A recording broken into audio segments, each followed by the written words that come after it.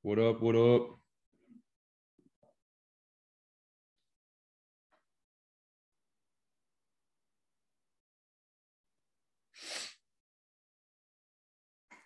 Come on in, come on in, come on in, come on in, come on in, come on in, come on in, come on in, come on in. Jordan, I ain't even gonna lie to you, I'm dead. Come on in. Oh my goodness, God. Come on in. Come on in. Come on in. I'm killing the song, guys. And believe it or not, I just wrote it. Off the dome, I'm coming up with the song. I don't know. Sometimes it's a shame that some people are just so talented. I know.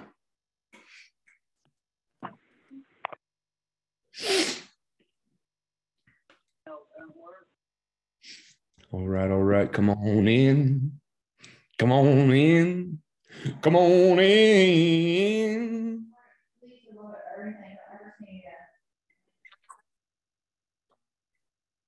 Did y'all hear that? They heard it. Did anybody hear that? They heard it. Natalie's over here talking trash, man. She said, please, for the love of God and everything, please don't ever sing again. How is that the Christ-like thing to say? That's what I want to know. Anybody hear me?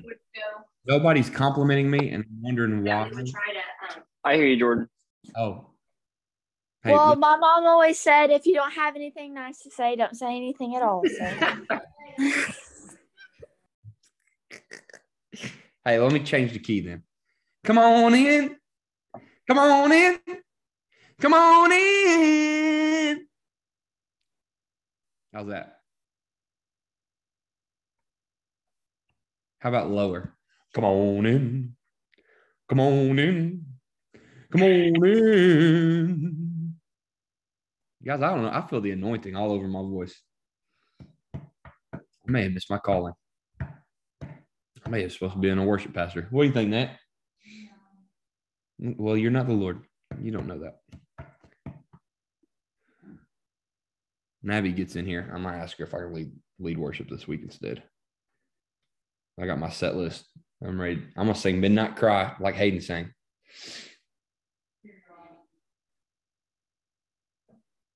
And I'm also going to sing that Fire from Heaven song like Emily sang. And then I'm going to sing my original song that I just created off my dome that y'all been hearing. Come on into heaven. Come on into heaven. Come on into heaven. I know. I know, guys.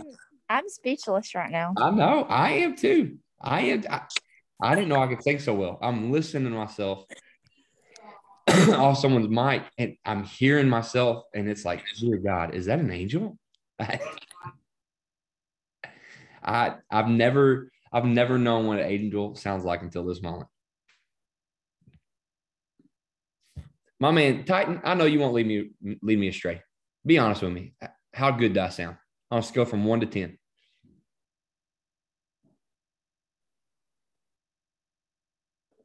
You want me to lie or be honest? I obviously want you to be honest.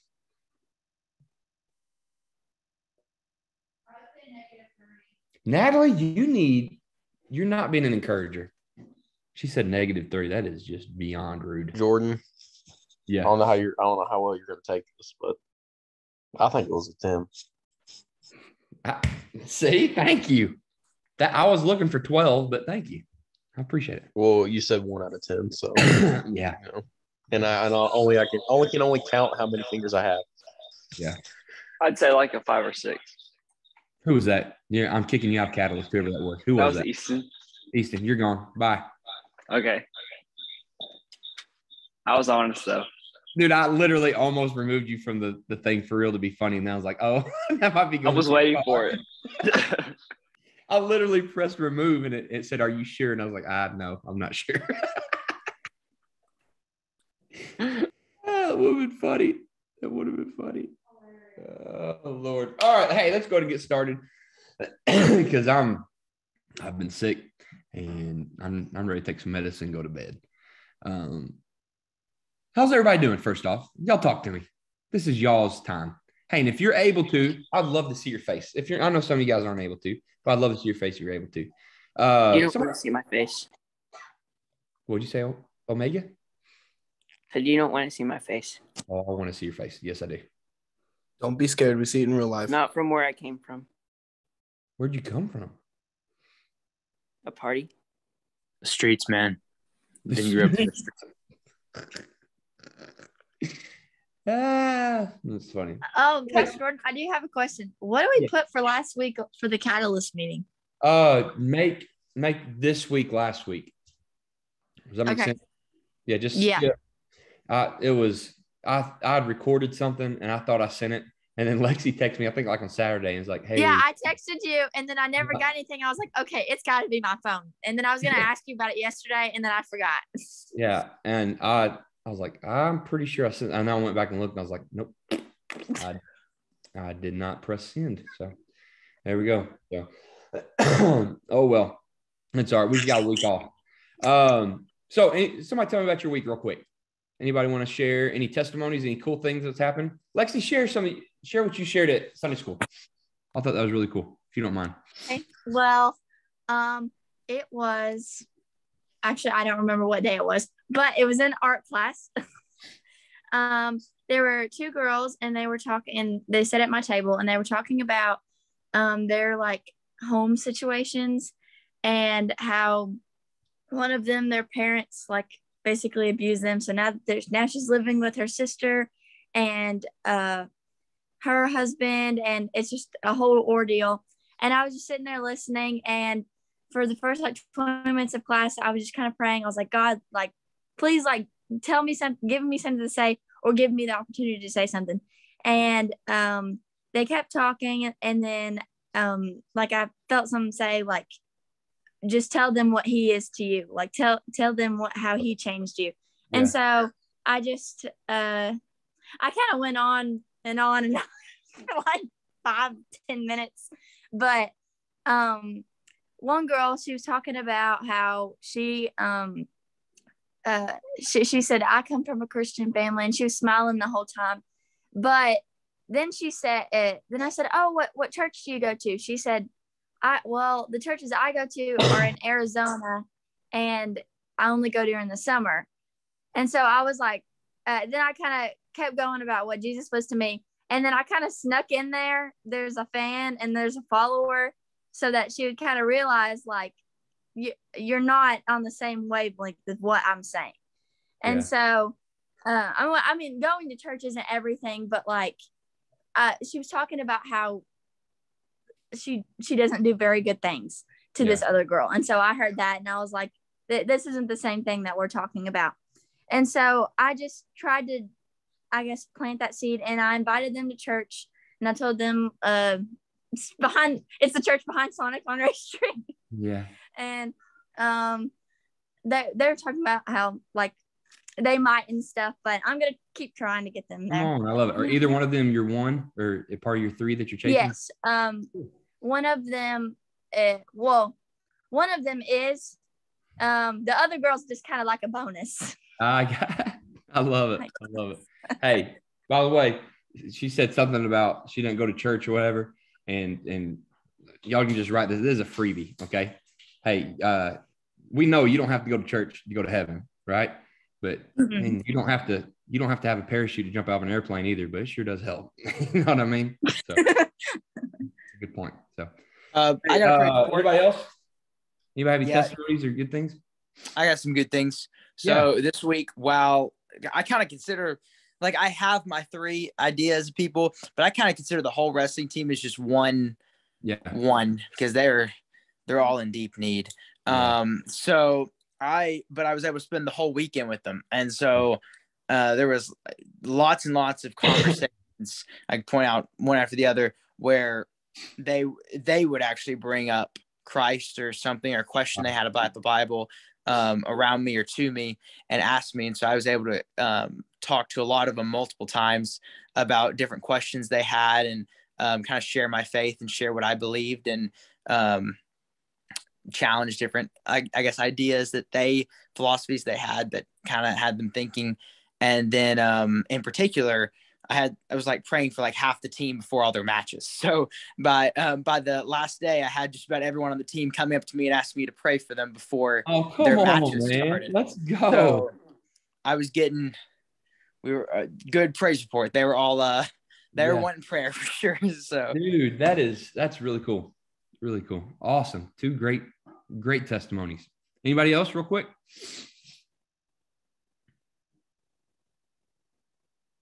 Speak now, forever hold your peace until after the lesson. Awesome. Hey, let me just tell y'all this real quick. I know most of y'all, if not everybody, as I'm going through and looking, did something last night. Just about everybody did something last night at Fine Arts Theater. Let me just tell y'all killed it. Not just your performance-wise, but how you're just anointed. Everything you did, everything pointed to Jesus. I was just incredibly proud, and I'm pumped for this weekend. We're gonna run the table, baby. We're running the table. So y'all see the schedule I sent out?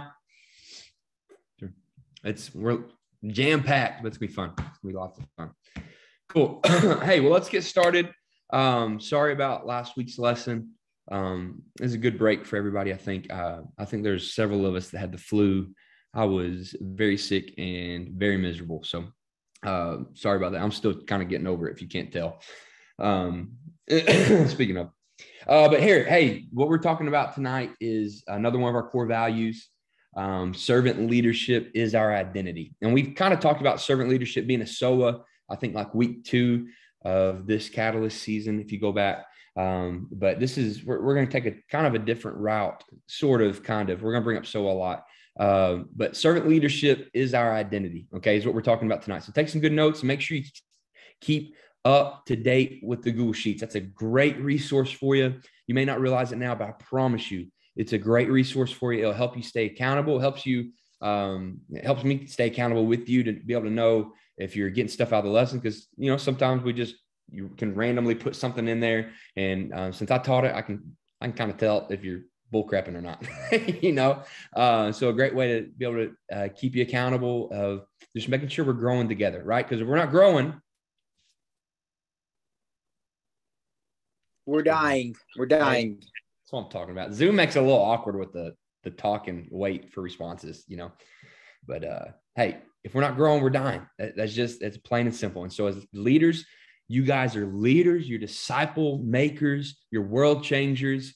We have got to make a decision to grow. And growth is not something that comes accidentally. You can write that down. Growth will never accidentally happen unless it's a weed. And if you want something to accidentally grow, it's going to be things you don't want to grow. Come on, right? And so if I want to grow closer to the Lord, I've got to be intentional. So servant leadership is our identity. We talk about Mark 9:33 through 37 all the time, but write this down. You can read along with me. The story where SOA comes from, servant of all comes from. This is Mark 9, starting in verse 33. It says this: and they came to Capernaum, and when he was in the house, Jesus, he asked them, what were you discussing on the way? But they kept silent, for on the way, they had argued with one another about who was the greatest. This is just a really funny story. And he sat down and called the 12, the disciples, the apostles, and he said to them, if anyone would be first, he must be last and must be a servant of all.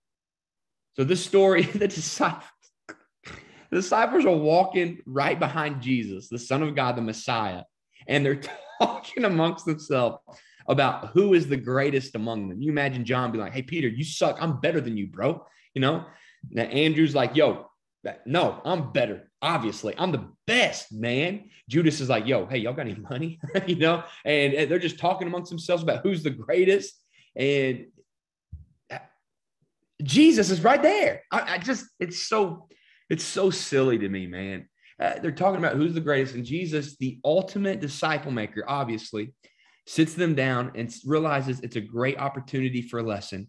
And he doesn't scold them. He doesn't like, hey, you idiots. He just, hey, y'all come sit down. Listen, guys, if you want to be great, and realize he never says there's anything wrong with wanting to be great. All right, catch that. Because I think greatness is something that God has built inside of us to want to achieve. It's when it gets misaligned that we end up like Lucifer rather than, like disciples. Lucifer wanted to be great, but he wanted to be greater than God, right? We as Christians should want to be great, but we should want to reflect the greatness of God. There's a huge difference there, okay? And it's inside of us to want to be great. We should want to be great. Excellence is our spirit, amen?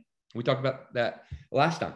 And so he doesn't scold them for wanting to be great. He just says, listen, if you want to be great, you have to be, you can't desire to be first. You've got to be last. And you have to be a servant of all.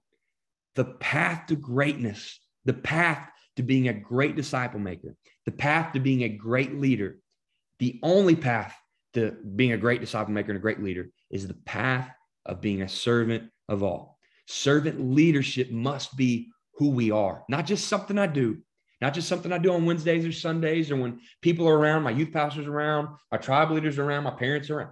It must be my identity. I am a servant leader. Somebody unmute your mic and tell me, when you get to heaven, if you make it to heaven, obviously I hope we all make it to heaven, what is it that God is going to say to you before you enter the gates of heaven? Well done, my good and faithful servant. Well done, my good and faithful what? Servant. Servant, right? He isn't going to call us by our name. Notice he doesn't say he's going to call us anything other than what? Servant. He's not going to say, well done, my good and faithful pastor. Well done, my good and faithful math teacher. Well done, my good and faithful president of the United. No. Well done, my good and faithful servant. That is the only pathway to greatness. Oh, it's so countercultural, man. And this is one of those lessons. It's tough to hear because we all want to be great, but the only way to become great is to be last. Let me just ask y'all this. Have you ever seen servant leadership on display? And if you have, unmute your mic and tell us about it. A time that you've seen servant leadership on display.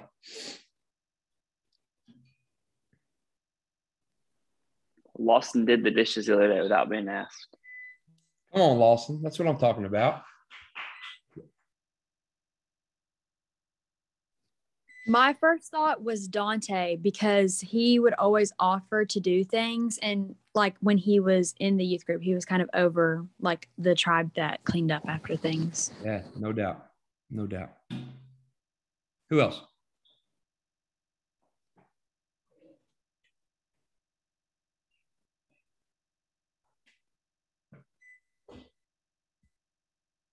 Long story short, I heard a speaker that talked about how he went to a church that was like 60% complete poverty. And so he would spend hours before church in his own car, driving from different people's houses, loading his car up, going back to the church and unloading them and go back out and get as many people as he could hours before every service so they could all make it. That's awesome, man. I love it. Servant leadership. All three of those examples, when you guys hear that, a couple of them are personal people that you know really well. Does that make you think any less of that person, or does that make you think more of that person?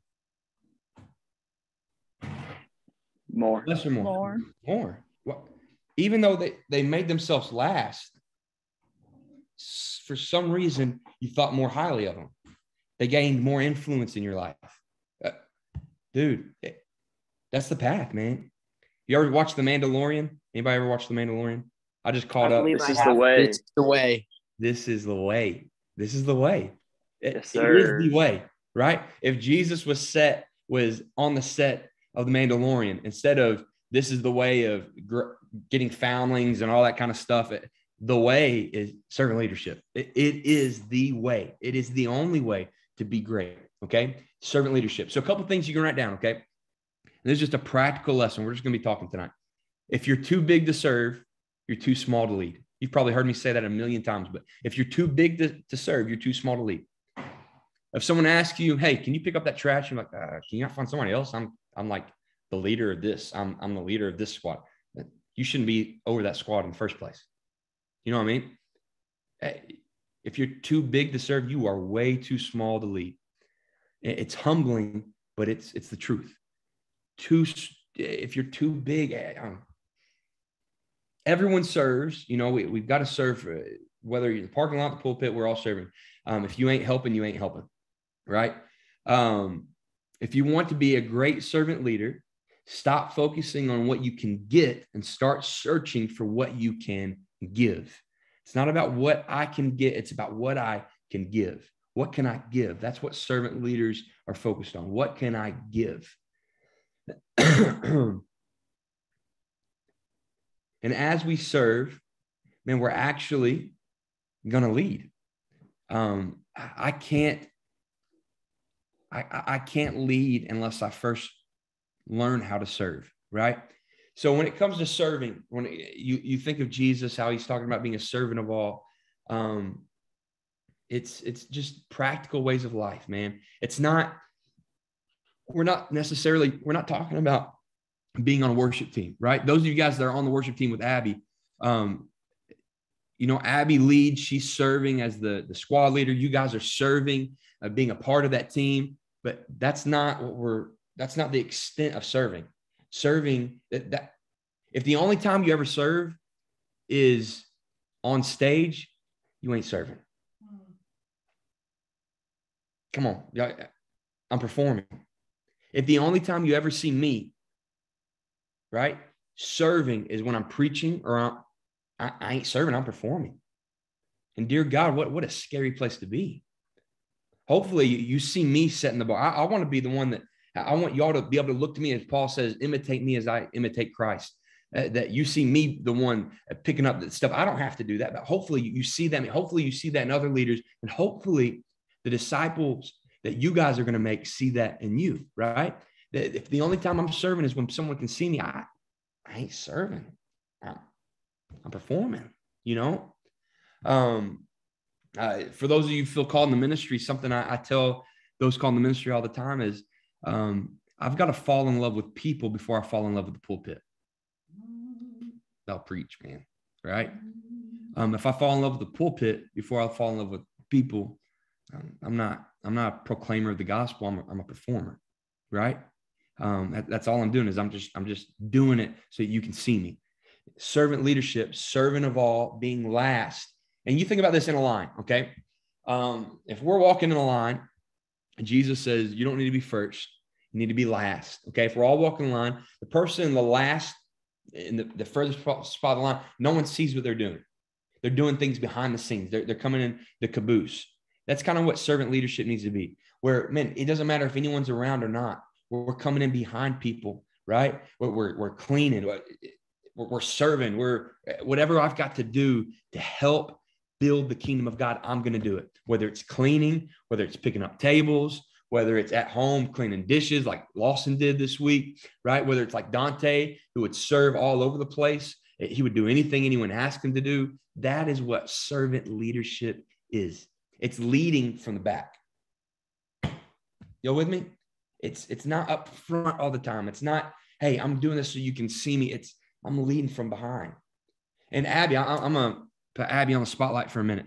One of the reasons she is such an incredible worship leader, and I'm not talking about just talent, because we all know she's one of the greatest singers in the world. Come on, right? Yeah. I'm being honest.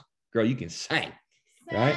Talented, anointed. One of the reasons she's one of the greatest worship leaders I've ever seen, and not just at her age, is because even if she's not on stage, if she's in the pulpit or in the pews, wherever, man, she is worshiping the Lord from her seat just as much as she would be if she was on stage. You know what I'm saying? And that right there is an example of servant leader. She's leading from behind, right? And so that's what servant leadership is. It's even when people aren't looking at me, there is no change. And here's a question you can ask yourself. I know not everybody gets on stage and all that stuff, but a question you can ask yourself: is there a difference in my worship when I'm on stage compared to when I'm in my seat?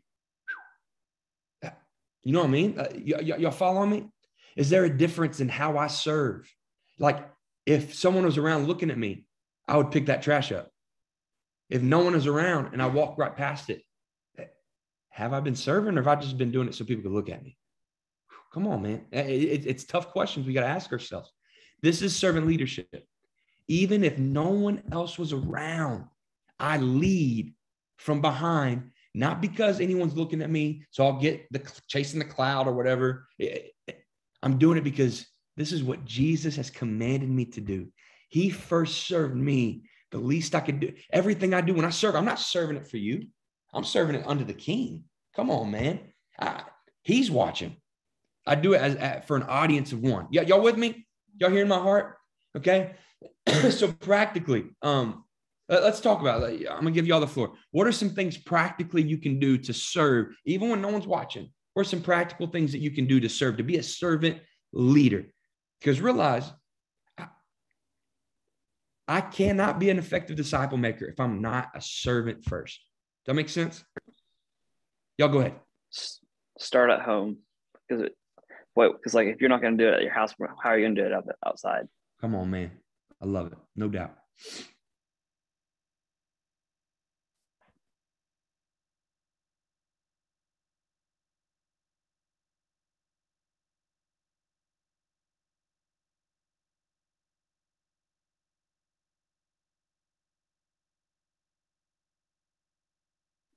All right. Who else? Come on.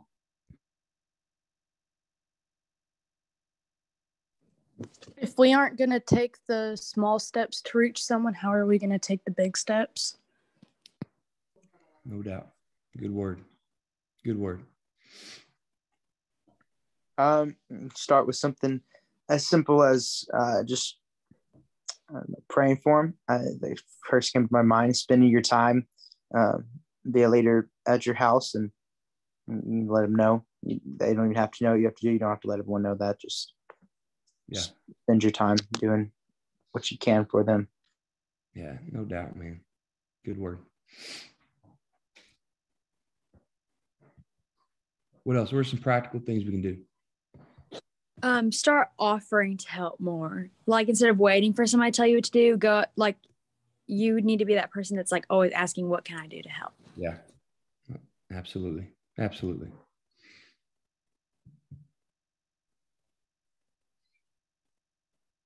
Let me brag on somebody real quick. Ashley Coker, girl, whenever we have anything going on, I can always, without me even having to go ask somebody to come help us, Ashley is always one of the first people there to help us, whether it's when we were doing ice or even recently setting up tables, picking stuff up. And so, Ashley, you are an incredible example of being a servant leader, of doing things without asking.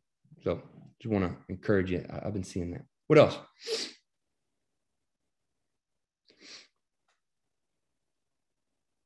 Any practical things we can do? Practical. Think practical. We should all have an answer for this. What's something you can do, whether it's your house, at home? Well, that's the same thing, house and home, unless you got something. Yeah, anyways, school, work. At school, you can like raise your hand to volunteer for things when the teacher needs something simple, like taking something to the office. Yeah, no doubt. I love it. Even like what you were saying earlier about like just picking up trash, and if someone like spills something or makes a mess, like helping them pick it up, like not just walking by and ignoring the situation. Yeah, I love it. And Hayden Sutton, I don't know if you're on here, but Hayden is one of the best people in the world I've ever seen at doing stuff like that. Whenever there is a spill or anything, he's hey, I'll go get a broom. I'll go get my mop, something like that. And so that servant leadership, no doubt. What's something else we can do?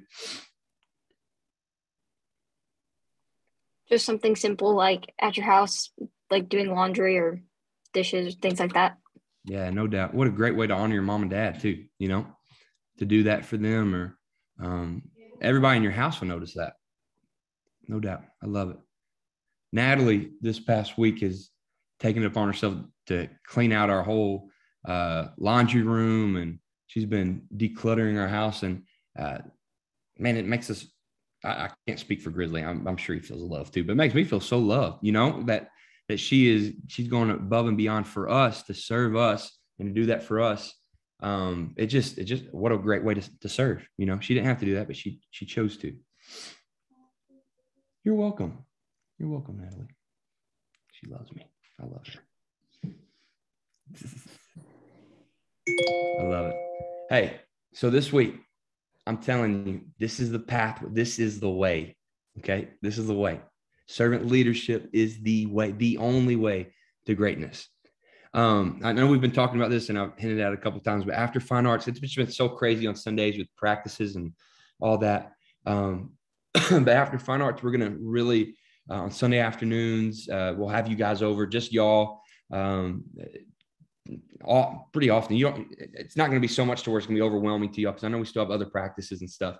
But once a month at least, we're going to start having you guys come over, and this will be leadership stuff on Zoom. But on those Sunday afternoons, we're gonna dig in deep to discipleship, right? And I'm just giving you a heads up. If you can't serve, you can't lead. If you're called in the ministry, full-time vocational ministry, as some of you guys are, if you can't serve, you will not be effective. You won't have a job very long. You know what I mean? I'm just being straight up with you. This is one of the most important things we can do as servant leaders, disciple makers, is being servant leadership must be my identity, right? So this week, especially on the Google Sheet, write down something practically that you did to go out of your way to serve, right? And try to do something that no one's going to see, right? And do it consistently. Do it consistently. I'm trying to think of who it was. I'll tell you this. Eddie Boone is one of the best servant leaders, behind the scenes servant leaders that I have ever seen in my entire life, right?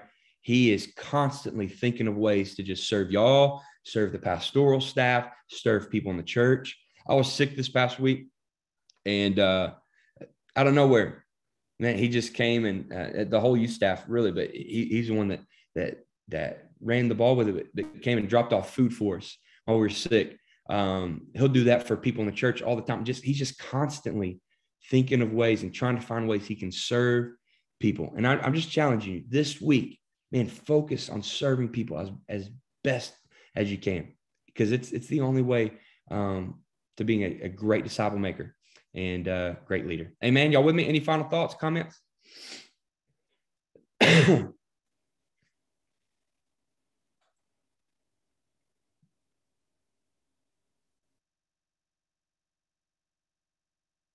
All right.